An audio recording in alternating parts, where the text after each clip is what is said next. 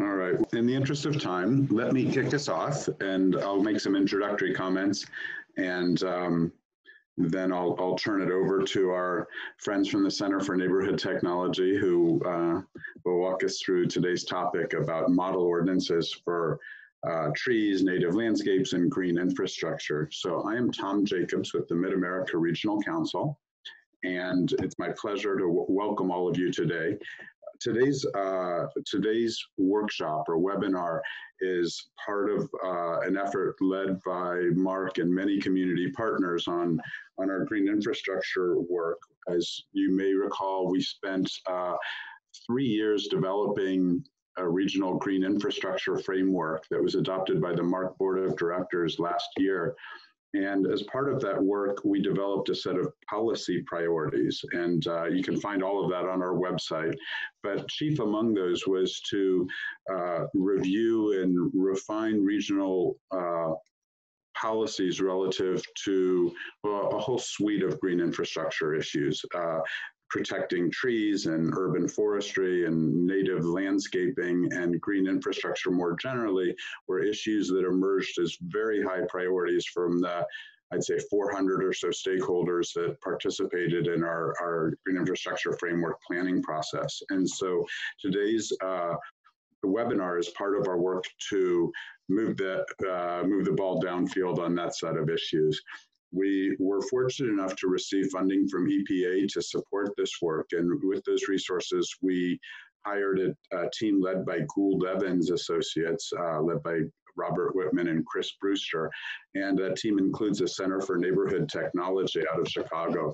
And I've interacted just sporadically with CNT over the years, and I've just been staggeringly impressed at the quality of their work and their national leadership on so many different issues. Some years ago, Scott Bernstein joined us here in Kansas City as part of our Sustainable Communities Leadership development work. And today we're so thrilled to have Drew Williams-Clark and Anna Wolfs support us for this webinar. They've really provided national leadership on water management issues and other issues on transportation and energy and kind of capacity building wrapped around resilience and sustainability. So quick introductions for the two of them before I turn this over to them. Drew is the Managing Director for Urban Resilience at the Center for Neighborhood Technologies. He focuses on water resilience as a tool for climate equity. You can find a more detailed bio for each of them on their website, certainly. Anna manages CNT's research and municipal outreach, Great Lakes Water Infrastructure Project, and she facilitates the organization's work on water infrastructure and finance. So the two of them they have a lot to share with us about model ordinances, and that will inform our work as we try to put together some model ordinances that our local communities might consider for adoption to help support regional green infrastructure policy and implementation.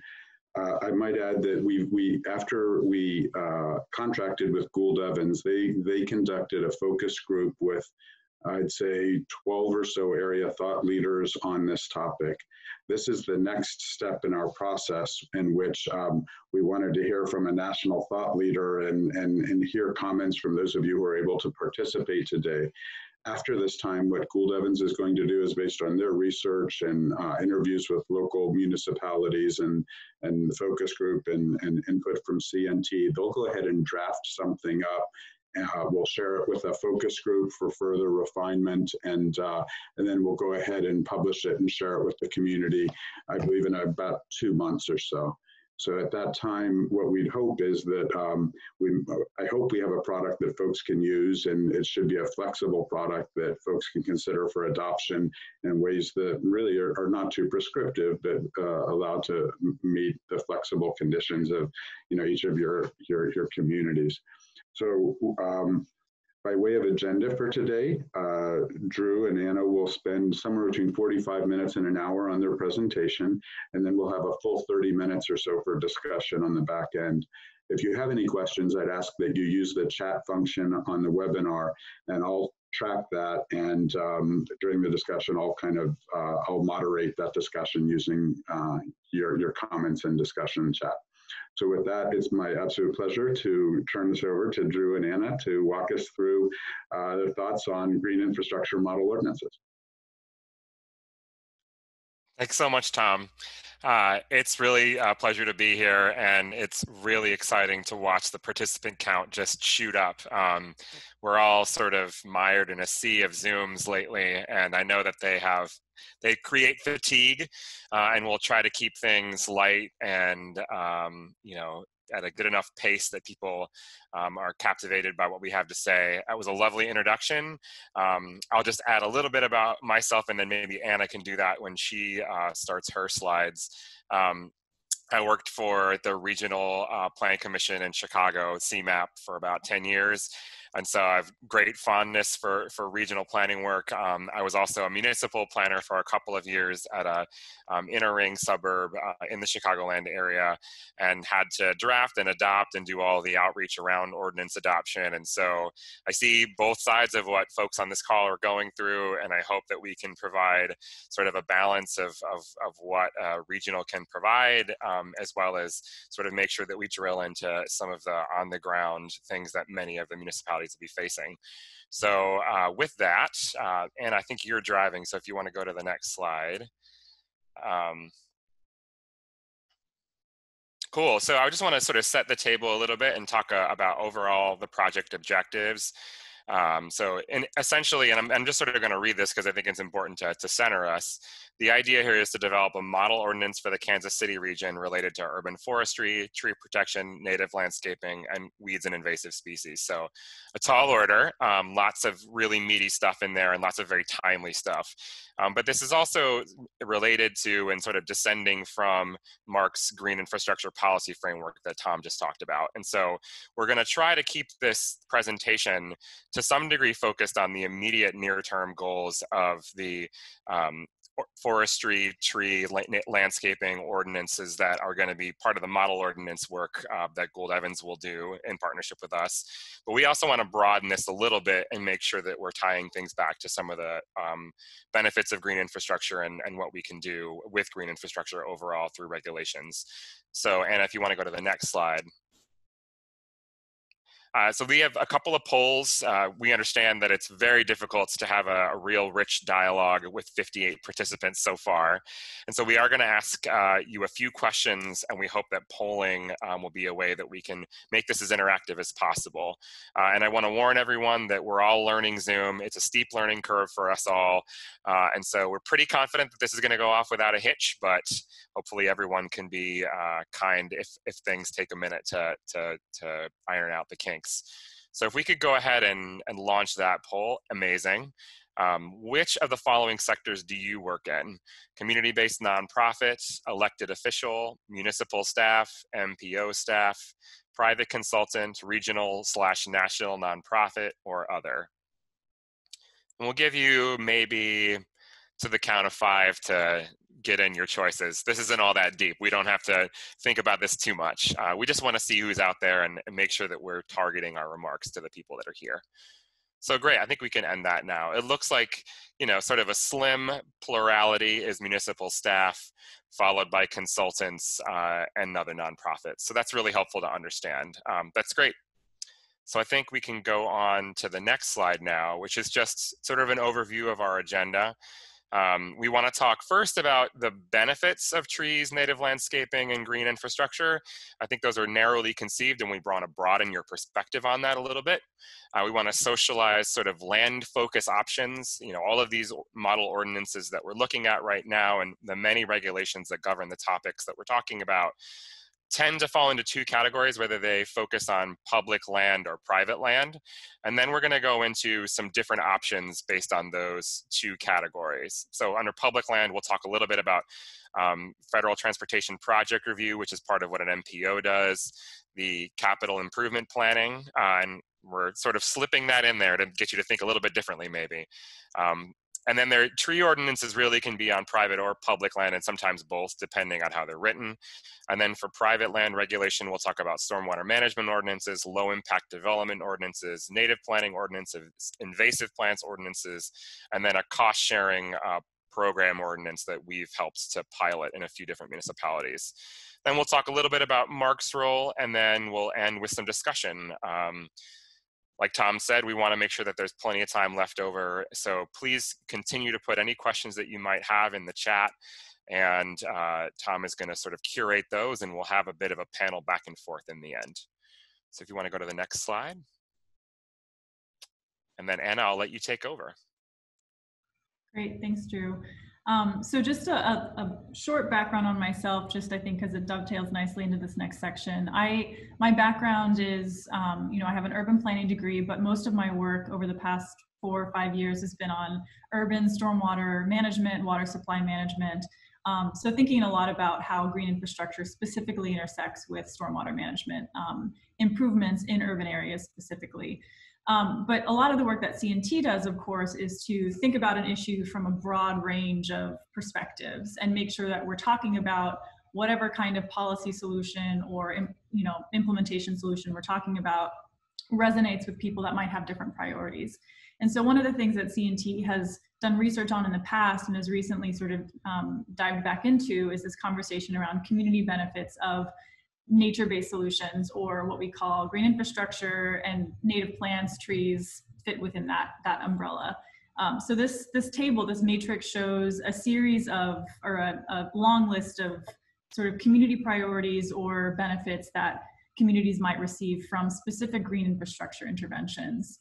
So we have it bucketed into health benefits, economic benefits, the sort of standard climate adaptation mitigation benefits, and then we end with transportation.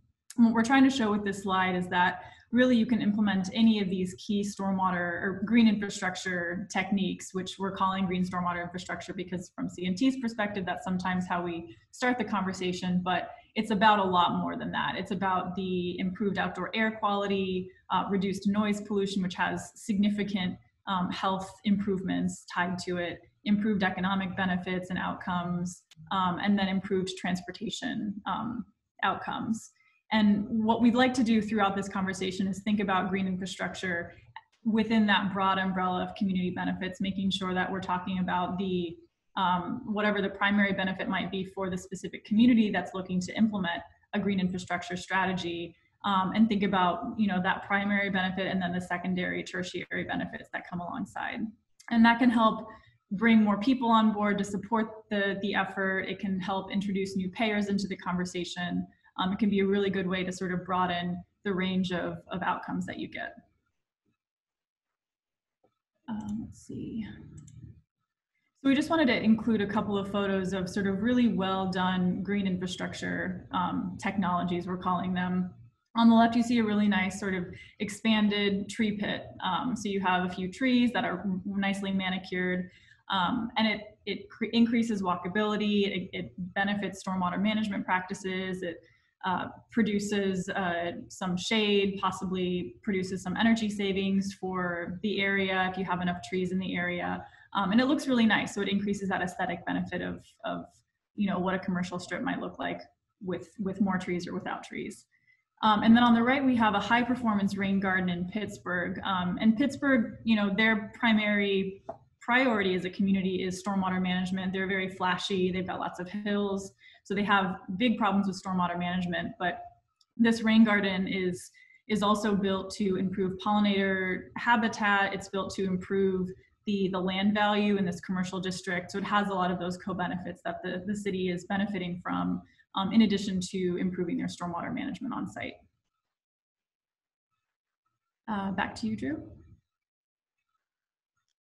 Thanks, Anna. Do you want to go ahead and advance this slide? Awesome. So part of the way that we want to think about this is sort of this dynamic between ordinances that focus on public land and ordinances that focus on private land. And so, you know, when we think about things that focus on public land, they can come in a variety of ways, and we'll talk about those more deeply as we go through the rest of the presentation.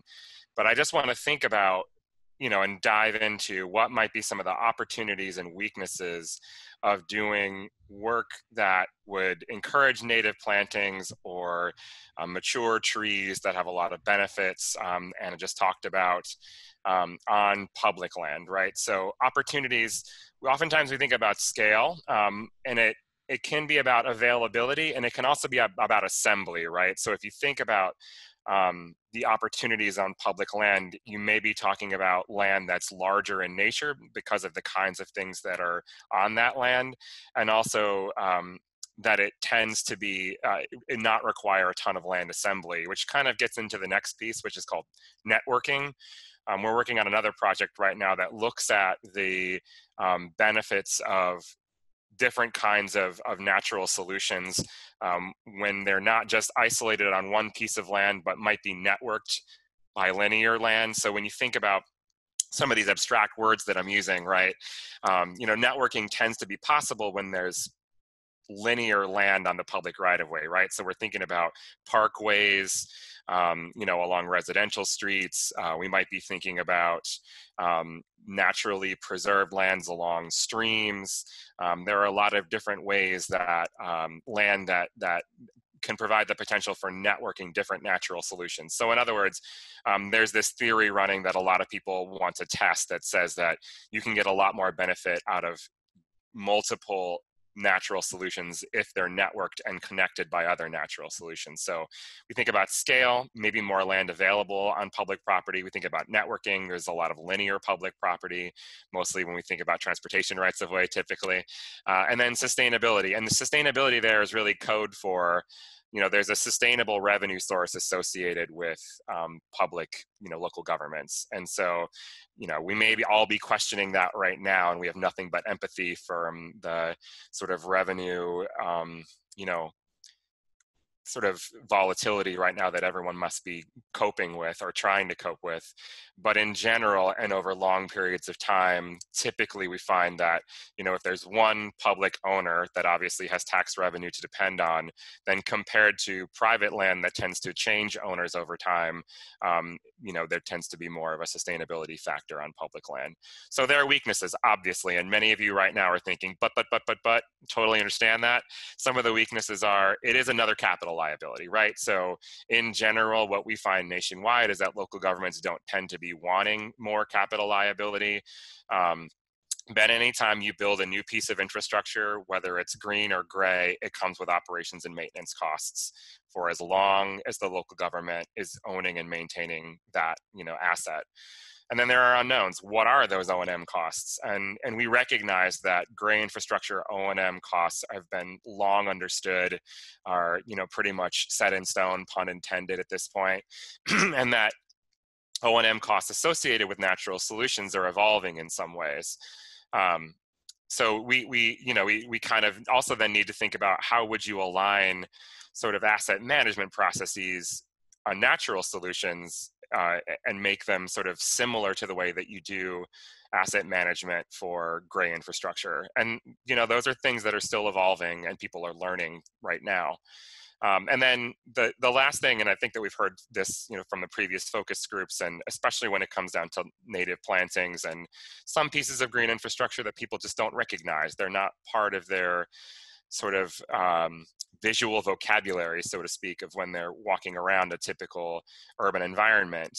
And people start to say, like, why isn't the city mowing its lawns, right? So if you see tall grass, which we know has benefits, right? It has longer root systems, it, absorbs more rains, it has better infiltration potential. It does all of the things that Anna described better than turf grass, which is, some would even say an invasive species with a lowercase I. So we need to think about those sorts of things, and perceptions don't change easily. And so those are clearly weaknesses. So we can go to the next slide. So then if we think about, what are the opportunities and weaknesses for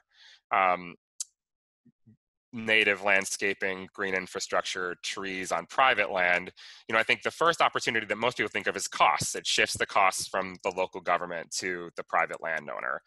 And there's another way to frame this, is just it's sharing of cost, right? So, benefits may be unequally derived if natural solutions are on private property, and the owner of that property, since they derive more benefit, maybe should have more of the cost burden associated with that. Second thing is long-term land availability. In general, if you look at the aggregate of land in any one place, it tends to be about 2/3 is private and about 1/3 is public. And so I know that that sort of causes a bit of a nuanced tension from the previous slide, but in reality, you know, a lot of what we talk about at CNT is that if we're going to pursue natural solutions that have these different kinds of community benefits, we can't only focus on public property. It's probably not the best way to deal with that. And so we tend to talk about distributed solutions that involve both public and private. But in general, there is more land available on the private ownership side in any one geography as opposed to the public, with some exceptions, obviously. And then, you know, we just talked about distributed solutions, and oftentimes if you're looking for a particular community benefit, whether it's, you know, respiratory health improvement or, you know, stormwater management, the optimal solution may not be to have one giant thing on one piece of property. It might be to have a lot of little solutions distributed over public and private property. And so it really depends on what the benefit is you're seeking and what's the optimal way to configure whatever natural solution you're trying to implement. And then weaknesses. So, you know, performance can be difficult to monitor in a private land situation, right? So what I'm trying to say essentially is it's unclear over time if you can't be, you know, doing sort of sampling or other kinds of sensory monitoring on private property, how much effect that natural solution is having on that private property, because someone needs to gain access to that property, or the private landowner has to be deeply committed to that monitoring work, and it is work.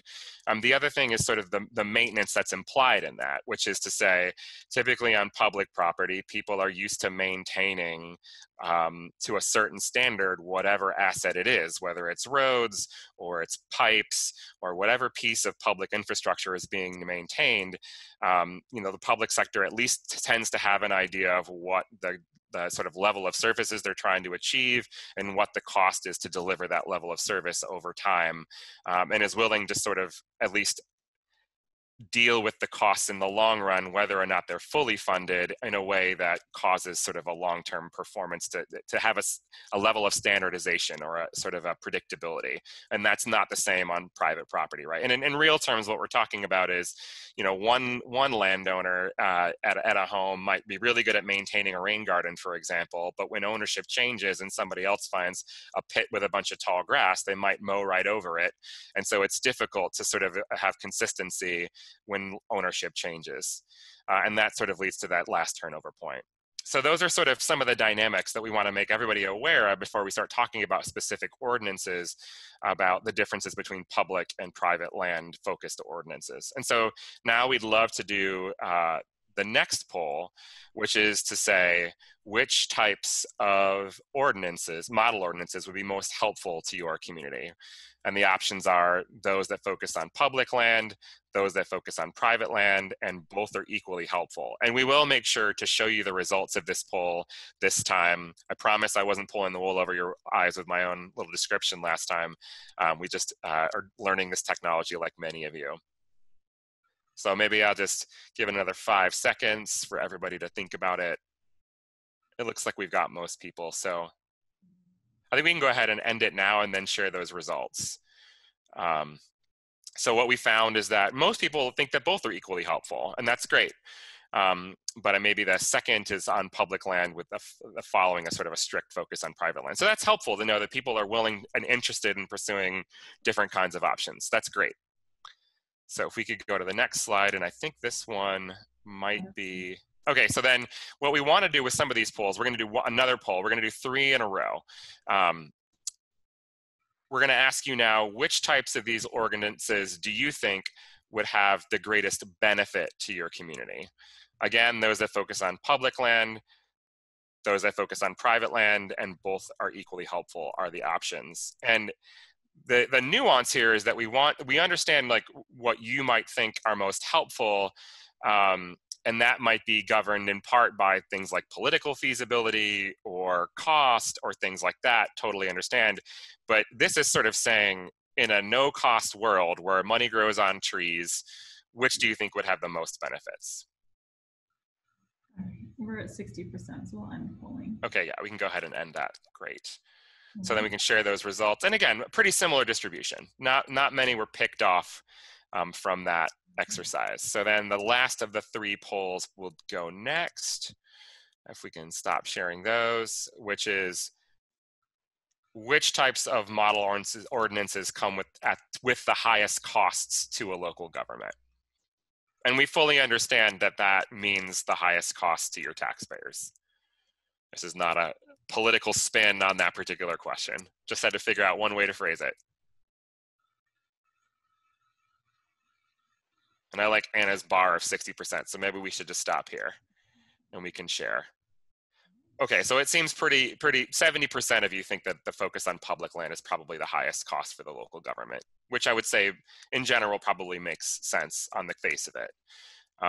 Just encourage everyone to think about, the same sort of cost benefit analysis you would do on any infrastructure or capital planning when you're thinking about those in terms of return on investment. So I think we can, I think we have to share those just to make sure that people understand that we're doing that. And then now that everyone believes what I said, we can stop. And I will, that's okay. So I want to talk a little bit about some of the options for public land ordinance types.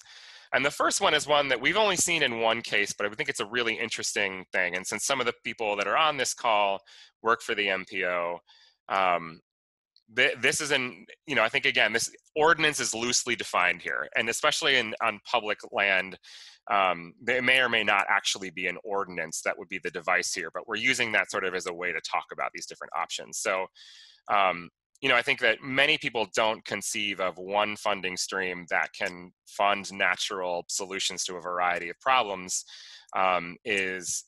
using transportation funds, which are absolutely valid. And in this case, very specifically, every federally funded transportation project has to have a drainage plan, and there's no reason that those drainage plans can't use green infrastructure to meet the performance measures that are established. So, and at least one case in the Northwest Indiana Plan Commission, which is the MPO for sort of the Gary, Indiana area, when they do their project screens, project applications, in their drainage plans, they actually say you need to either have a natural component to your drainage plan or provide evidence or a narrative justification as to why your drainage performance measures can't be met through natural solutions.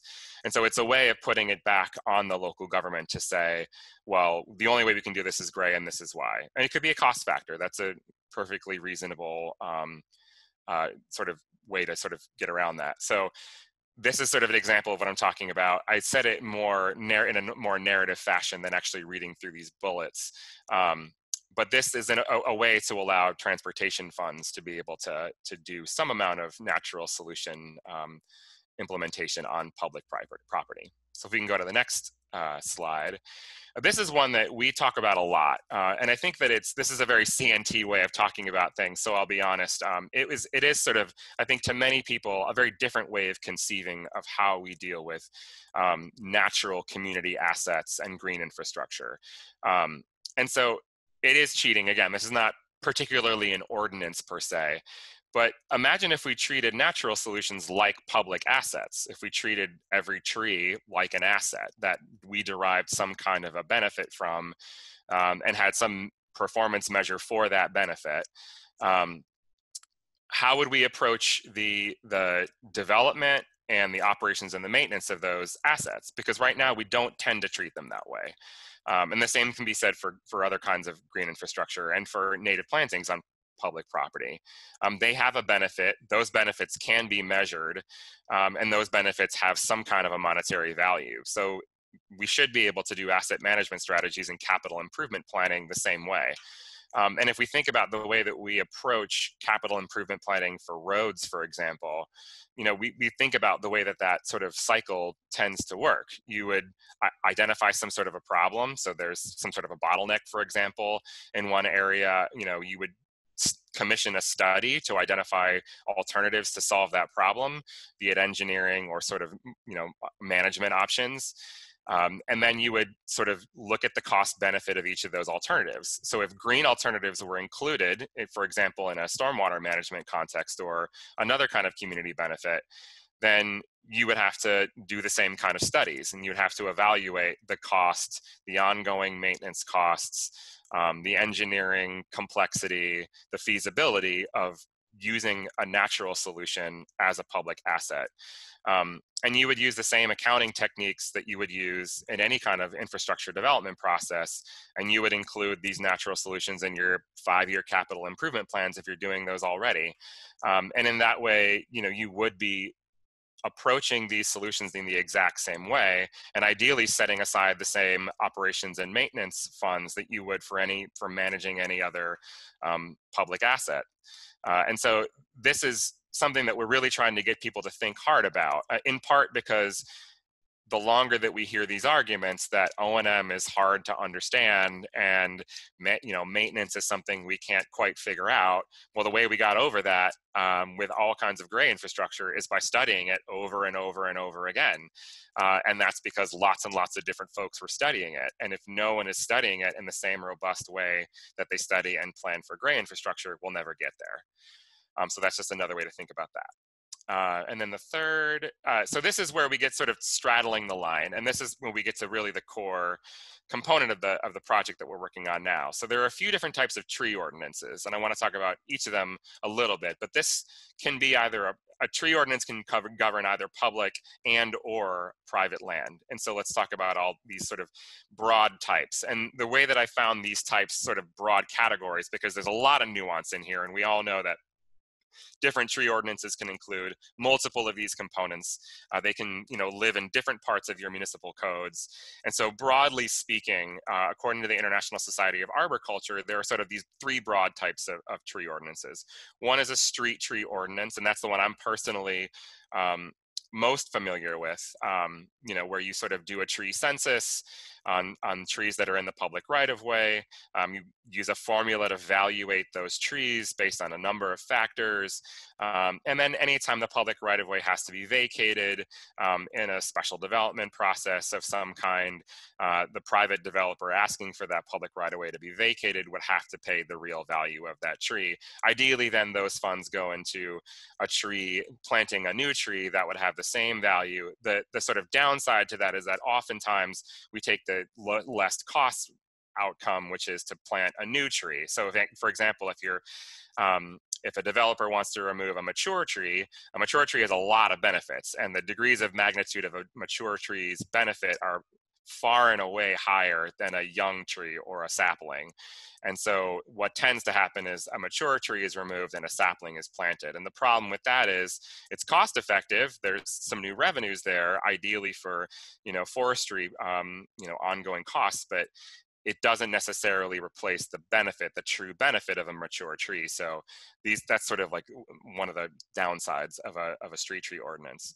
But there are lots of benefits, and when done well, they're great ordinances.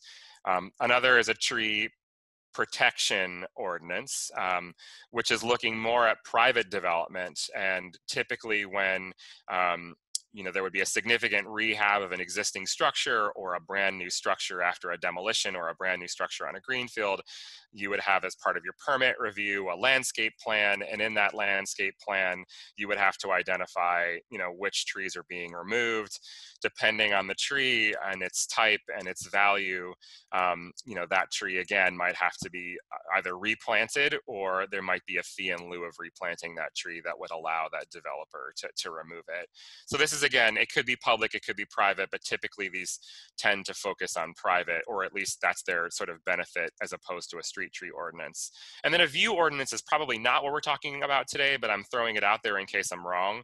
And this really has to do with making sure that that conflicts between property owners are resolved when a tree blocks a view. And that's for a safety reason, like if a tree is sort of at a particular place in an intersection where it would make it difficult for a driver to make a right turn, for example, what happens in that situation, or when it blocks the view of a building owner nearby because of its size, et cetera. And so just trying to make sure sort of that character is preserved on the private property. So those are 3 different types of street ordinances. All of them have their benefits, all of them have their weaknesses, but wanted to sort of throw out those 3 types. And so we want to do a little poll now, and then I think I'm going to stop talking, which is the first one here is, which type of tree ordinance would be most helpful for your community? And the options are, I think maybe we have the wrong poll here this time. But maybe, just take 1 second here.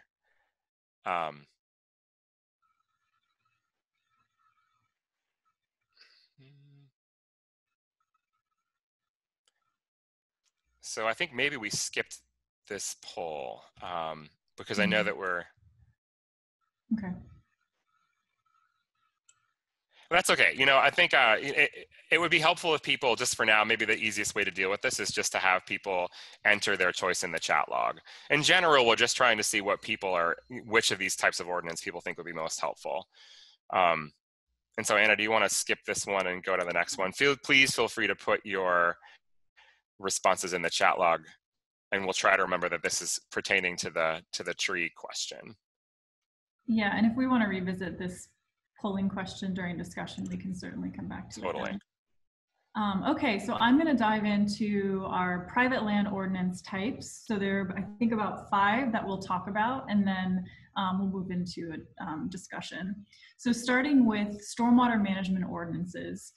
These are effectively development ordinances requiring that new developments or significant rehabs retain some amount of stormwater on site as opposed to sending it into the sewer system. So for instance, in Chicago, new development is required to capture the first inch of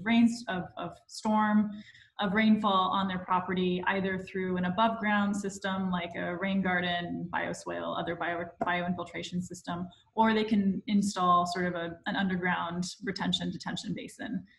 This also has a fee in lieu option. So if developers don't have the space on site to do that, they can pay into a pot of funds that goes to funding open space projects in the same area that the development occurred.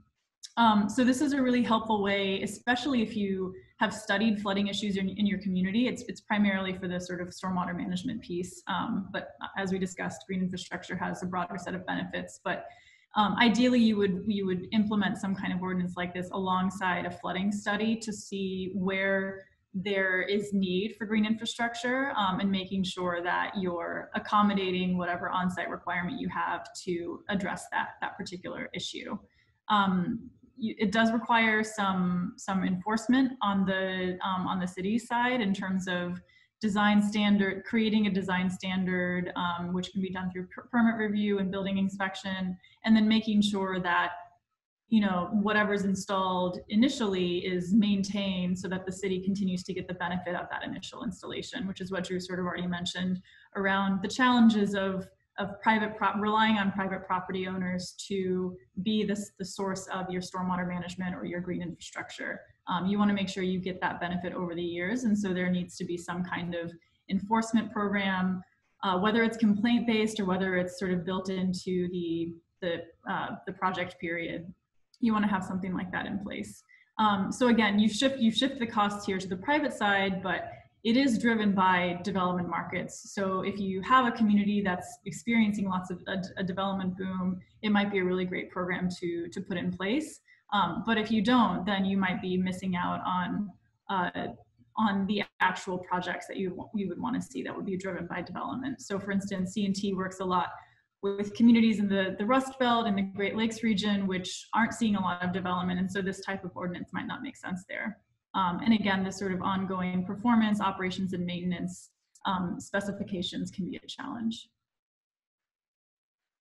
So the next ordinance type is similar to stormwater management ordinance, but it puts more emphasis on the sort of low impact development, nature-based solutions as a component of the development, as opposed to just setting forth an infiltration requirement or on-site infiltration requirement.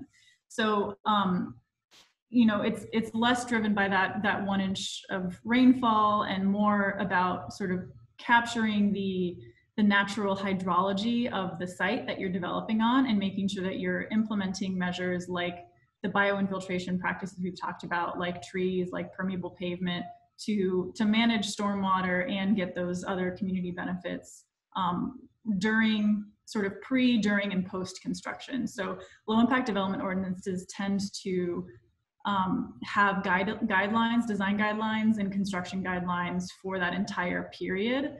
So you'll need to have a really strong, really strong design guidelines, as well as that sort of permit enforcement piece.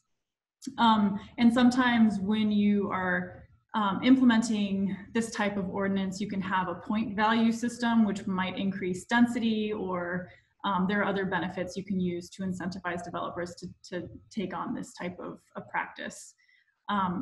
But this, low impact development ordinances are known and used in some places of the country, but they might not be as familiar with, or some communities might not be as familiar with these types of ordinances.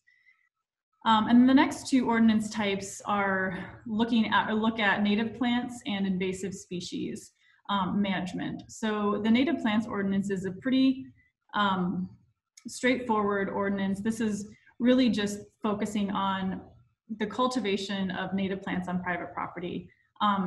Generally, native plants tend to be a taller growth, so they might look a little bit weedier. You tend to get some NIMBYism issues related to native plants. And so this type of ordinance says specifically that native plants, if they're cultivated, if they are sort of managed properly, are allowable. And it tends to either refer to an official list of native plants that would be easy to recognize, or you would use the language which is noted here, the sort of actively cultivated, which simply means managed and maintained so that people can tell that it's being taken care of and isn't just sort of laying fallow as a patch of weeds.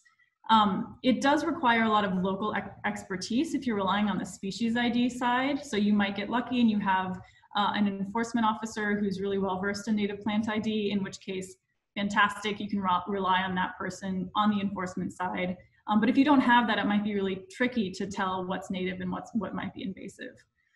And then the other piece here is that native plant, sort of the aesthetic value of native plants, can be entirely subjective. And so you might have a few neighbors that really love the look, and you might have other neighbors that hate it. And so it can cause some tension occasionally.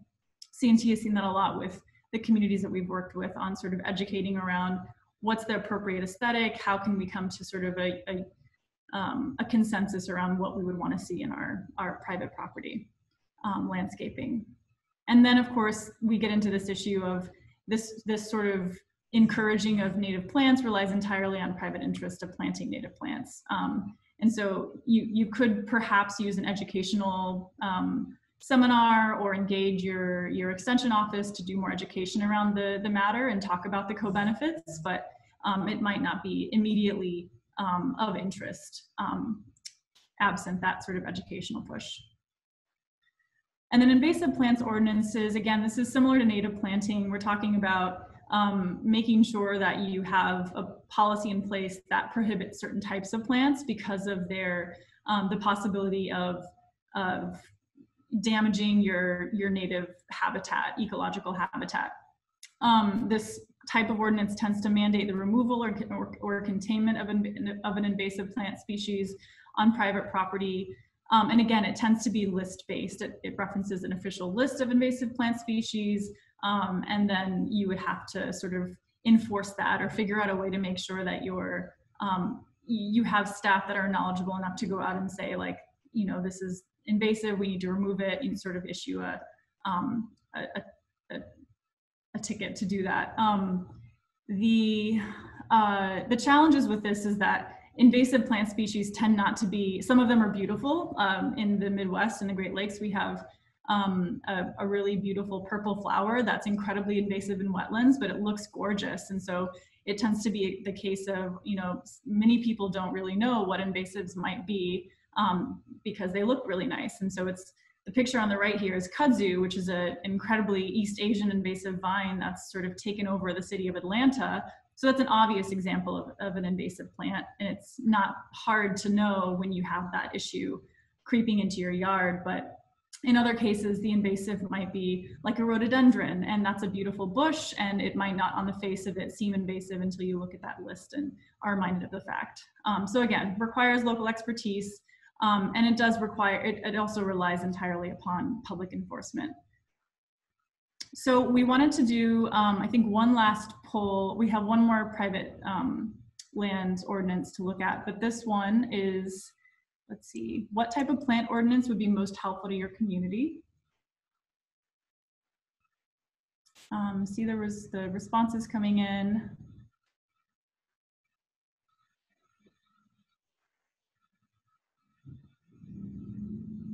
All right, I'm gonna end polling, share the results. We've got, most folks agree that all of the above might be helpful to the community, with a specific native plant ordinance referencing a species list as the second most helpful. So again, that's going to rely somewhat on local expertise to enforce that, you know, what species are allowed. All right, so the final private land ordinance type we'll talk about is cost sharing program, which sometimes operates a little bit differently than an ordinance, but typically the way C&T has seen this done is you have, I'm gonna exit out of this. You have a community who is interested in supporting their homeowners, property owners in investing in natural infrastructure. And so they'll put, they'll cover some of the costs, they'll share some of the costs of the construction of that feature. So this is sort of a great incentive to get private property owners who are interested in solving a problem on site, whether it's flooding, whether it's they want to improve their habitat, whether it's they you know, just sort of want to naturalize their garden. This is a good way to incentivize that.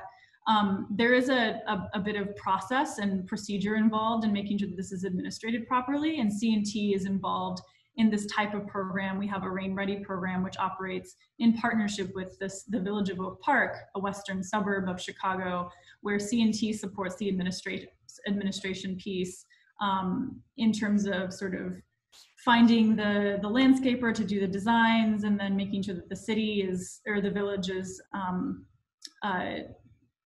sort of administering the program properly to make sure that we've got the correct or the right eligibility criteria, and that the process happens seamlessly for the homeowner. So there's a little bit of heavy lift there to make sure that the system or the program works well. But once it's sort of all set forth, it becomes a pretty easy type of program to run.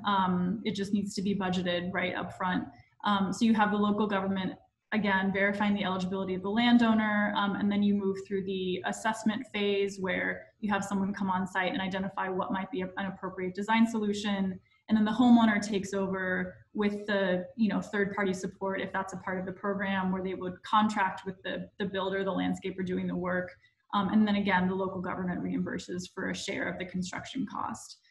So, you know, again, this can be driven by a landowner motivated to mitigate flooding or other issues or solutions they want to try to tackle.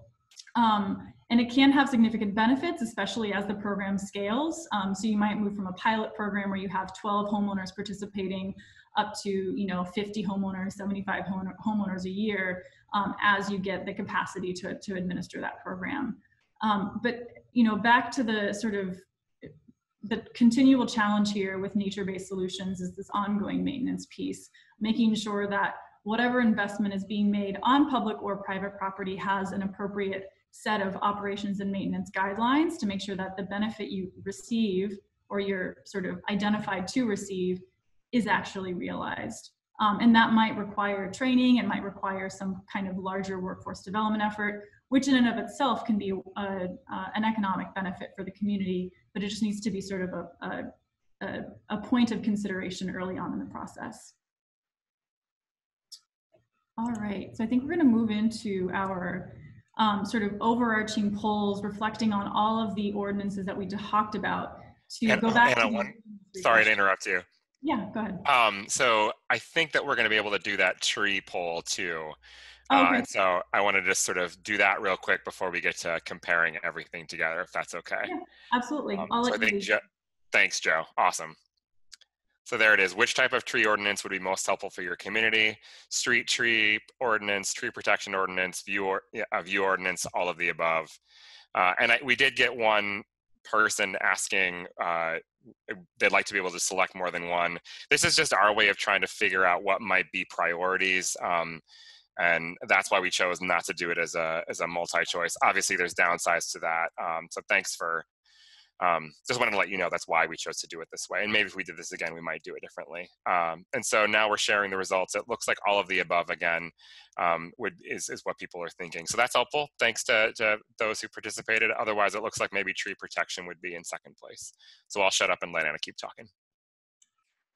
No, that's fine. I mean, so the last three polls are sort of going back to the initial polling questions we asked around which of the model ordinances we've discussed would be most helpful to you. So initially we asked whether public or private would be most helpful. And so now we want to hear specifics based on what Drew and I talked about. So this first one is which would be most helpful to your community. So we'll give folks another 10 seconds or so to fill this out. And I believe for these next three, we have let people choose more than one.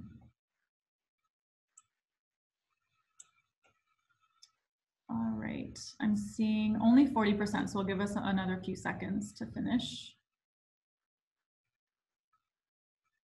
0% for the Federal Transportation Project review. 0% for cost sharing. All right, I'm gonna end polling and share the results.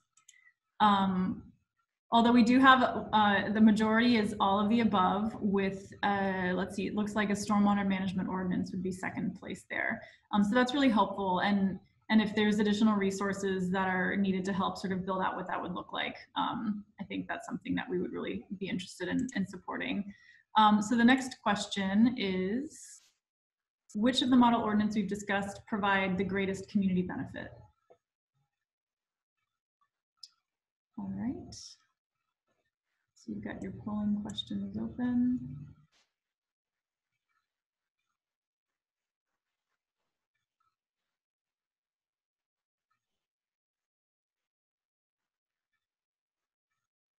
All right, I think we're at over 63, 65%. So I will go ahead and share results. Again, all of the above with stormwater management ordinance coming in second. So it's good to know that we've got an alignment between benefits and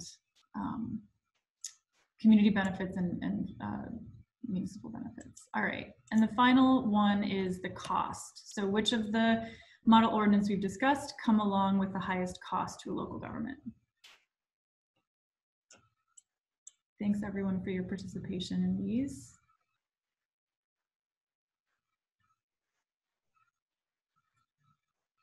Right. Off to the races. We've got capital improvement planning in first place so far. All right, I'm going to close polling, share results.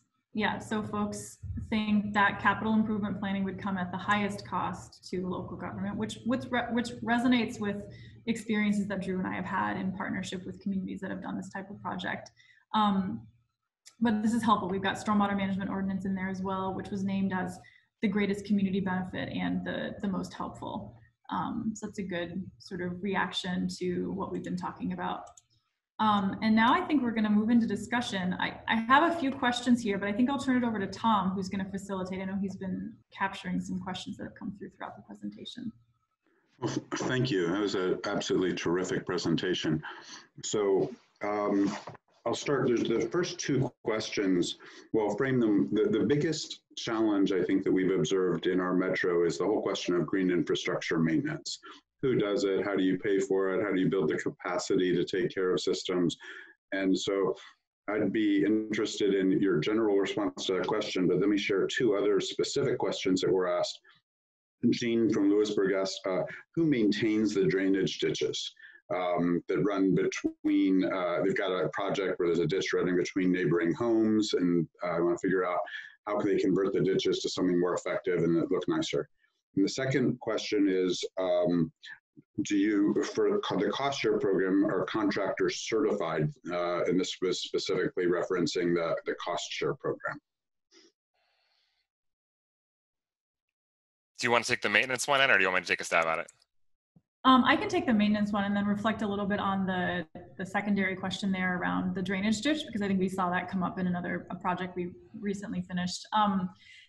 Yeah, I mean, as Drew and I both mentioned, maintenance is an ongoing concern or issue. And I think the bottom line is that, as Drew was mentioning, green infrastructure needs to be seen as an asset that's a part of your infrastructure improvement portfolio. And so if a municipality is committed to sort of scaling up investment in distribution of green infrastructure, trees, native plantings, in the public right of way in particular, it needs to be a part of that asset management portfolio. And then just sort of acknowledge the transitional and transactional costs that come along with that shift away from gray infrastructure, which has its own cost and infrastructure investment needs, into whether it's hiring more people to maintain the infrastructure or implement new training for folks already on the staff who have been doing infrastructure maintenance. We've seen that come about in a few cities. I think Detroit is doing a really they've done a lot of sort of transitional training and workforce development to support their scaled approach for green stormwater infrastructure as a part of their federal consent decree with the EPA to reduce their combined sewer overflow issues. So I think that's just one sort of reality, is that it needs to be considered as a part of that asset, the sort of capital portfolio. And I'll also mention just another nod to Detroit on the drainage ditch issue that is between two properties. We've seen several communities on the East Coast, Midwest, that have implemented easements where the city has sort of an easement-based access to the site to maintain and monitor whether it's the drainage ditch that runs between properties or a long sort of bioinfiltration system at the back of several properties. So the city therefore has access that to do the operations and maintenance, so the burden doesn't fall on the private property owner. And then that easement tends to say this access we have moves past, moves across property ownership. So even if the property is sold, we still have that easement for access of this infrastructure because we see it as a part of our ongoing capital improvement program. In terms of the, thanks, Anna. I would just add too, I think that there's some interest in a lot of places right now in thinking about how municipal cost sharing measures could be a way to solve the sort of maintenance question that people sort of point to about natural solutions. And so I think one of the root issues is that we've built all of these asset management strategies around efficiencies of scale and gray infrastructure, right? So we know what our fixed costs are. We know their depreciation rates. We know essentially like when you have to buy a new plow, we know those things are programmed. Those things are known and they're predictable. There's no reason they shouldn't be predictable if you're maintaining any kind of natural asset. It's just different.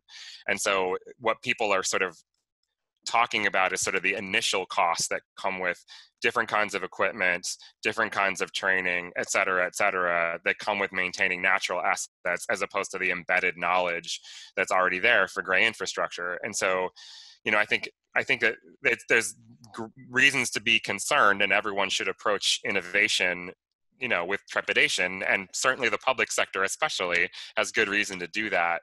But that's not a reason not to study it. And I think, in Illinois, we study every single new street to death before, any kind of jackhammer gets out in the street. And there's, if that analog were applied to natural solutions, it would be really interesting to see what would happen. And so that's sort of what we're proposing with that overall. Yeah, and so in terms of the certification piece with our cost sharing program, what we do is that in the model that Anna described, what we do is have a landscape designer with some specialized training in green infrastructure. We pre-qualify, or actually we procure assessment services from them in the beginning of the program. And so one landscape designer will actually assess every property based on the benefit they're trying to provide, which in our case is stormwater. So it's a measure they design to achieve that performance measure. And then the homeowner learns, okay, this is what I have to build in order to meet, the needs that I have. as opposed to who they actually work with to do the work. And the reason that we don't certify or even pre-qualify the people that do the work, that build the actual rain gardens, for example, is that in the state of Illinois, we're very much a prevailing wage state. And so the cost of doing green infrastructure, if the municipality procures it, is prohibitively high for most people. Whereas if the homeowner can go to any landscaper and say, here's my design, build it, and then seek reimbursement for a portion of that cost, then you can get around those public procurement requirements. And so the Village of Oak Park's, got a legal opinion on that from their own attorney, who from personal experience is very risk averse. And so that has stood, and that has essentially the way that we've encouraged other municipalities to approach it. Okay, there was the question on contractor certification. Did you touch that one? Yeah, just now, yep. Okay, very good. So the next question is, when it comes to green infrastructure co-benefits, it seems that your new green values strategy guide has veered away from recommending a way to monetize benefits, the way you did in the value of green infrastructure guide and the green values stormwater toolbox. Is there a reason for moving away from the monetization of benefits? Or how would you recommend municipalities evaluate co-benefits to compare project alternatives on a cost basis? Yeah, so I can speak to the strategy guide, the differentiation between the new strategy guide versus the 2010 value of green infrastructure. What we were trying to do with this new strategy guide was create an easy to digest set of an issue brief around the 4 different benefit areas that municipal staff or elected officials could pick up and say, okay, I get green infrastructure, I get that there's some sort of quantifiable benefits tied to health, transportation, economic development, help them decide to move forward in a deeper study of what the valuation impacts would be for that specific place. And then I think we're still relying on a lot of the formula-driven work from the Value of Green Infrastructure report from 2010, because that was a lot of heavy research and analysis that went into that, and we were trying to create a document, sort of companion document, to say, we're seeing some increased research in this space. We want to pull out what's the more recent current findings and make that available in sort of a digestible handout for municipal staffers and elected officials. And I'll also mention that we are redoing, or redoing our green values calculator, which was done many years ago. We're giving it a facelift, and we're pulling in some new analysis behind on the back end to make the green values calculator a little bit more robust. And so that will still have the valuation component. And that tool is not yet live, but that's meant to sort of be as well a companion piece to this strategy guide, which is a little bit more focused on the sort of case study research showing the benefits from different places around the country and the world, for that matter. Very good. While we wait for additional questions in the chat box, I'll ask one. We are in the middle of a transportation funding round. For the 3rd time now, we have a specific green infrastructure criterion to ensure that project proposals align with the policies embedded in our regional green infrastructure framework. But we don't require drainage plans submitted at the time of project submission to the MPO. That's kind of further downstream in the project development process. So I'd be very curious to learn more about Gary, Indiana's experience, and or others in terms of successful approaches to incorporating this into the transportation projects. Yeah, thanks, Tom. I can't remember if it's at the time of project submission or if it's further downstream too that NERPC does it. And I want to be clear, it's the MPO for Northwest Indiana. It's not the city of Gary, just to give credit where credit's due. That's the only reason I'm saying that.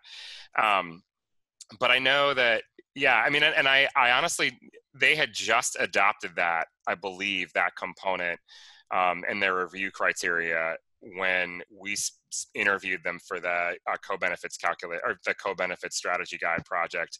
So I'm not sure that they are clear on the successes yet of that particular component, but we'd love to connect Mark with our contact at NERPC, who I'm sure would love to talk about it. She's amazing and thinks that this is great and would love to talk your ear off more about it. Oh, it would be my pleasure. Thank you. Of course.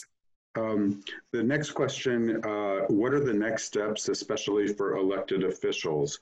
I'm going to take a stab at that, answering it in the context of our project, of the specific project and how we expect for it to move forward. And then maybe Anna and Drew, you could think through or share some experiences from how local communities in Chicago or elsewhere maybe have moved through a similar process.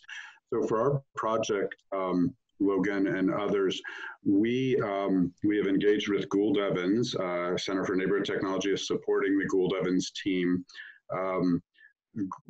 Gould Evans will publish a model green infrastructure ordinance that addresses, the issues that are discussed here today, and we will share that with everybody for your review and consideration and adoption in a way that kind of seems right for your community. Mark would, be thrilled to support that process. I think we're not entirely clear what that might look like. When the final product is completed, we will share that, virtually through a session like today's, I imagine. And then we would want to continue supporting local conversations to facilitate adoption. So it's a kind of high level answer, but we're going to have a report out with some ordinance language that you guys can look at and think about how or if it applies to your community. So Drew or Anna, do you have other specific thoughts about the adoption process on this? Well, and I would definitely want to defer to people locally and Gould and Mark on what your typical process looks like, far be it from us to sort of like throw a wrench in what seems to be moving forward and has some inertia here. I would just say, so I used to actually run the model ordinances program at CMAP for several years. And I think I think the language helps the communities that are gung-ho for adoption because they're looking for something that has been vetted already and sort of doesn't feel first past the post, which local governments, for good reason, don't like to be generally. But we also found that sort of some amount of ongoing technical support for communities that might not have sort of an ease of adoption because of political feasibility or because of a variety of reasons, that technical support can be helpful. And so, certainly that's constrained by the resources that Mark has to provide in that regard and the way that you do your own work planning. And it can come in a variety of forms. So some folks are happy enough to have, an independent body come in and sort of stand on the line and sort of talk about why this is a good idea and not be staff at a board meeting, for example, and that can have its own benefits. Other communities really seem to need a lot of support to make sure that the language in detail is, locally appropriate, sort of fits within existing norms, and outreach we've also found to be sort of a concern. So all of these things that we've talked about as sort of being strengths and weaknesses, many of them come down to perceptions. And if you don't know what those perceptions are, or if you're used to sort of only hearing from the people who call City Hall, you may have a skewed idea of what those perceptions are. And so using other tools like polling or surveys or even community meetings to sort of bring out other voices and make sure that people understand that there are other voices can also be helpful. But those are just tools that any planner could name. I am by no means a genius by suggesting any of them, but those are just some thoughts. Thank you. The next question has to do with soils. So in broad terms, the question probably is reflecting on how soil conservation and restoration practices can be facilitated. And then a specific question is, one of the co-benefits to green infrastructure could be carbon sequestration. It's entirely dependent on the context, the soil, and what's specified for engineered soils if those are used. Will you include CO2 sequestration in your next iteration? Yeah, I actually think carbon sequestration is in the tool that our analyst at C&T analyst is developing.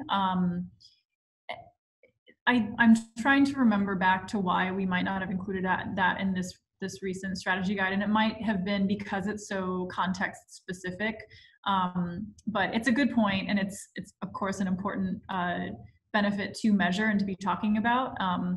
So we'll certainly, with this group, share when the sort of the tool reboot comes live, and make sure that folks have access to that. I imagine we're doing a soft launch. I'm not sure if that's going to have some feedback opportunities, but we'll certainly make sure that folks on this call have access to that. Thank you. Other questions from all of you? We have another 15 or so minutes available for the call, so you feel free to take advantage of Anna and Drew's experience. I know, Anna, you had posted for a minute a few questions that you wanted to pose to the group. I don't know if you wanted to revisit any of those. Sure. Yeah, I somehow got booted off of Zoom. I'm not sure what happened, but I'm back and I'm sharing my screen again. Can you guys see it? It looks like it's visible. Yes. All right, perfect. Yeah, so I guess one of my questions was, depending on the ordinance preference, and it sounds like all of the above, with maybe stormwater management ordinances being in the lead, are helpful. But I'm curious from the group, and maybe this can just be sort of folks putting their ideas into chat, what kind of support you would need from Mark or from some other technical provider would you need to implement the measures outlined in the ordinance?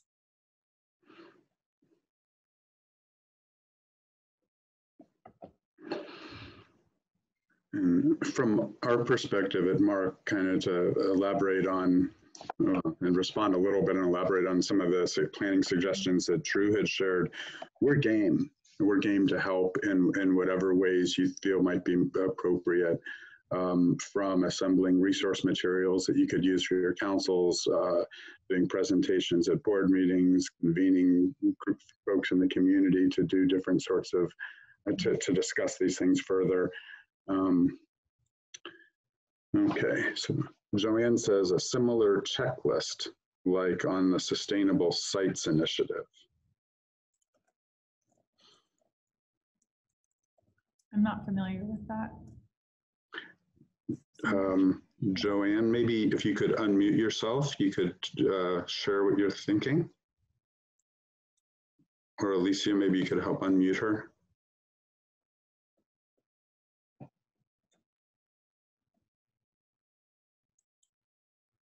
So sustainable sites was now folded into the USGBC lead rating system, and it offers a set of criteria that are included in a point system. And so something like that could perhaps be helpful in all of this. It's an effort that takes a systems-based approach to facilitating sustainable site design and management. Got it. Jeff comments, implementing native plants and landscaping benefits for homeowners in a community that doesn't currently provide native landscaping ordinances. I mean, I can take that. I think if I'm interpreting it, it's sort of like, how would you encourage it without an ordinance, or what's the role? And I think like one thing that we always try to say is that, you know, especially given the context that we're in now, it doesn't always have to be the municipality that's doing everything. And there's a real role for intermediaries. Where we are, there's many different nonprofits that are doing some type of landscaping work or another. There's one that's sort of it's more of like a badge system where people come and train you on how to do some kind of a native planting, even up to a rain garden, and then sort of certify that it was done well, and then you get a little yard sign. And that sort of feeds into sort of the prestige factor. So if you're into this sort of thing and you want a little sign on your yard, it's great. And it seems to work. So that's sort of one way that can be done. And again, there are nonprofits that do that sort of work pretty much everywhere. There's another thing to do is sort of try to sort of work with a local nursery or landscape designer that may have a focus on sort of, you know, a utilitarian landscaping, for lack of a better phrase. It's not a huge community, and where they are around, they are more than helpful to do presentations, workshops, etc., because for them it's BD and they're more than happy to do it. But there, you know, there's a variety of ways to get to sort of get something going before you're regulating, and then you have to sort of make sure that it really is a problem, right? So the issue with native plantings is that the perception, the negative perception issue has to be such that there is a, you know, a steady rolling of complaints for people, against people that are doing native plantings, because people don't like the way it looks. So that presumes that you have a complaint-based code enforcement system. It assumes that you have an active code enforcement staff to begin with. And so, you know, it may not be a problem other than that there are, you know, a small group of people that are actively opposed to it. And sort of handling that kind of a situation is similar to handling any other you know, receipt of a complaint that isn't necessarily enforceable. And we all know that that's difficult. Trust me, I've been there more times than I would care to relive right now. And I have nothing but empathy for those of you who are going through it. But, you know, I think with broad support from inside the municipal government, from staff and elected officials who sort of get it, you know, there are ways to overcome that. You know, by sort of responding in a consistent way and being clear about what you can enforce and what you can't enforce. And so, you know, the native plantings ordinance just codifies it, just says, yep, you can do this. And either it's because you're watering and weeding, or because, you know, it's on the list of native plants that are, you know, acceptable in your area. Great. All right, we have two more questions that have come in, and if there's time, I might circle back with a native plant ordinance language question. The next question is, what is the best way to get private land developers on board with these types of ordinances that they perceive to impact their bottom line? And I guess I'm going to interpret that to mean sort of that the negative aesthetic quality of a native planting would therefore sort of reduce surrounding property values. I don't think that's what's intended. I think the intention is that the development community might perceive green infrastructure practices broadly defined to increase their costs. Thank you. Thank you. Yeah, and I think to some degree this gets to whether it's the developer or the maintenance company. So the developer typically doesn't have a long-standing interest. They're there to build and to sell. And if the sale comes with sort of an embedded maintenance cost that people aren't used to dealing with, that's problematic, right? And that's sort of the issue in some ways. Depending on the kind of development, there'll be a sort of a maintainer, whether it's a sort of a leasing company or you know, sort of a management company of some kind that's in there in the long run.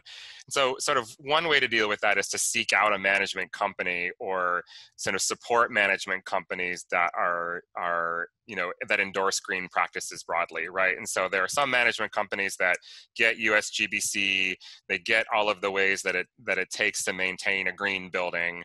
And many of those companies are going to be familiar with native plantings and things like that. So, you know, identifying those kinds of management companies that are out there saying we're into this stuff, and making sure that developers in your community, when they come from permit review, are aware that they're out there, whether that's pointing them to a certain category of you know, certified or registered land managers in your community. You know, we know that you can't point them to anybody in terms of a procurement barrier, a legal barrier, but there are ways to sort of like register them as a certain kind of manager that then you can point to a list of, or something along those lines. But those are just some ideas. Great. Okay, our next question is, given the multiple communities on both sides of our state line, apologies, my chat thing moved. How do we encourage all the communities to adopt the same ordinance requirements? Thinking about the best management practices manual, not everyone has adopted the current version, and some communities have adopted amendments to the document. What's the best way to implement consistency across the metro? Maybe you guys, maybe you could reflect on how that might have worked in the Chicago region or other regions. It's been pretty patchwork quilty here as well. I mean, I think we have a lot of model ordinances that CMAP has put together, and some communities adopt and some don't. And there are a wide range of reasons why that might be. And I think one of the helpful things that CMAP has used, and Drew obviously can speak a lot more about this than I, but the local technical local technical assistance program that CMAP does, which is to say, you know, we have all these resources. We want to help communities implement whatever model ordinance or whatever sort of projects that fit within CMAP's priorities. So they invite communities to apply to get support from CMAP to implement something. And so that could be capital planning, it could be master planning, it could be stormwater management. And then CMAP, through that LTA process, provides resources and support and help, and you know, finds a contractor to come in and do some of the work for those communities. And that helps to increase uptake of some of CMAP's priority ordinances. But I mean, that's one example. And Drew, I don't know if you have. Yeah, I mean, that's sort of obviously, that's what I'm familiar with. I would just say what we ultimately sort of decided was that after we would develop a model ordinance, and they ended up mostly being called toolkits because there's so much sort of choose your own adventure in any one ordinance, that we ended up sort of creating a lot of guidebooks that sort of helped them through the, you know, what factors to consider when making an ordinance. And then, you know, what is different language you could use if you given those factors, and then how would you roll that out in implementation? That we sort of found that a way to incent people to adopt ordinances that adhered to the values of the regional was to sort of say those who want to adhere to the values of the regional vis-a-vis the regional plan, those will be the people who receive, those will be the entities that receive technical assistance. And so that was sort of how we did that. And it's a way, I'm not going to sit here and say that it is bulletproof or even necessarily making, huge, adoption strides year over year. It's an incremental approach, and that's what government does, honestly. And so in that way, I think I would say that municipalities that saw other municipalities getting that free help, essentially, because that's what we were providing, and began to see that many of their residents who they had concerns about going in a certain direction would get through these processes, and everything was okay, and that no upheaval happened as a result or during the process. Not to say there were never points of tension, for sure, but would then begin to say, okay, maybe I didn't align myself with the regional plan before, but now that I've seen this other community that I find myself more like go through it, I'm much more interested in going through the same process. And so we started with the usual suspects that we knew were going to want to play ball. And then over time, it's completely unusual suspects that now are like, okay, maybe we could work with CMAP. And that I think is having an impact. It's a long range plan, so the implementation is going to be long range. You sort of have to make peace with that. That's my experience alone. I don't want to put words in Mark's mouth at all. Yeah.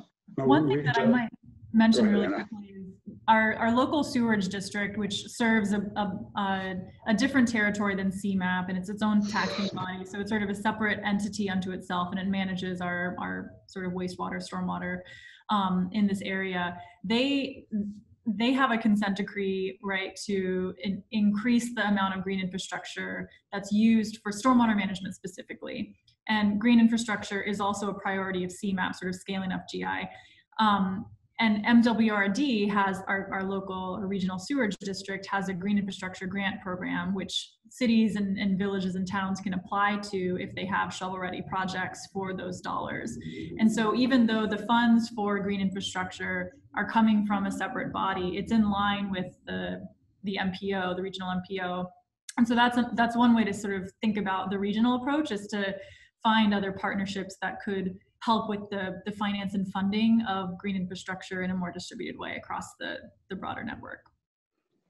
I like your thoughts, and I don't really think we have a lot to add from our community. We've worked at model ordinances or advancing particular policy issues, and we find variability around our region for, as you said, in lots of different reasons. And so I'm hopeful that the language that Gould Evans generates will provide a starting point and some consistency regionally, and then the regional outreach that we do following URL's lead might help support that in some way as well. Let's see, two other comments. Let's see, the first one had to do with, let's see, dandelions are not native plants, and many people already view native plants as weedy. It has to be meticulously navigated in order to have a successful native plant ordinance. Plants such as considered weeds like dandelion or lamb's quarter are valuable food and medicinal plants, so ordinances should include these as well as encouraging native vegetation. Those are just comments. I'm not sure if you'd like to respond or not. I mean, I agree, but I think it's the how that gets implemented, right? Okay. The last question that's posted here is one that I frankly love. How could green infrastructure help with food security or hunger or nutrition in the community?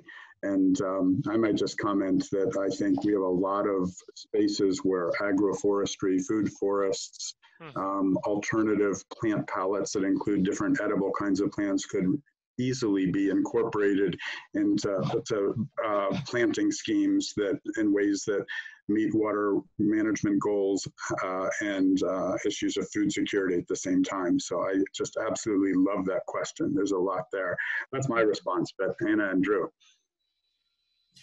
Yeah, we actually, I agree. It's a great question, and one that I think can be thought of in both the sort of incorporating native plants in the sort of edible palette that you're planting as a part of an urban agricultural endeavor, and also thinking about the sort of more traditional like bioswale, rain garden, bioinfiltration projects as a very complementary installation alongside a traditional urban ag plot, right? In terms of the stormwater management you might get from runoff from the urban ag area or the additional pollinators that come in. So they're very complementary practices and can be integrated fully through the edible space, or can be sort of side by side from the co-beneficiary.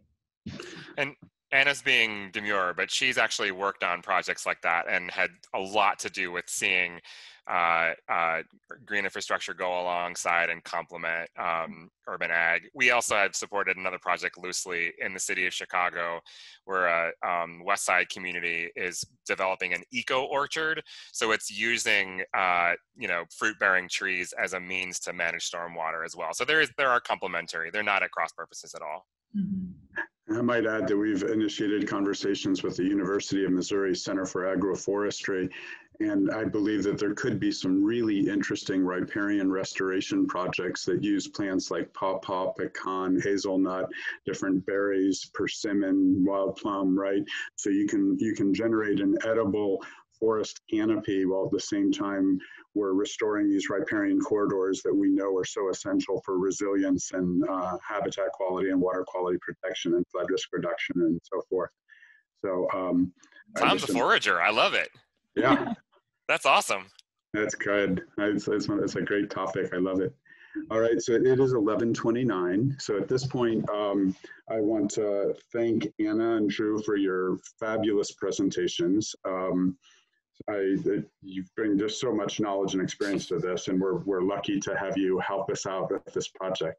As we indicated previously in our conversation, Gould Evans will draw from CNT's experience in today's presentation, along with the results of 2 focus groups, the second of which will be scheduled for the near future, and then use that to finalize language for a model ordinance that we will then, once it's completed, share with all of you and others who may be interested. In the interim, feel free to reach out to me. My email is on the screen. My phone number is 816-701-8352. So you're welcome to reach out, and I'll help however I can. CNT's contact information is available online. And so let me again thank all of you for taking the time to join us this morning on this. And I look forward to working with everybody to try and see how far we can get in terms of more green infrastructure, tree, native landscaping, invasive species, and other sorts of ordinances that help us achieve our shared goals. So thank you all. Thank you. Thank you. Take care. All right. Have a wonderful day, everybody.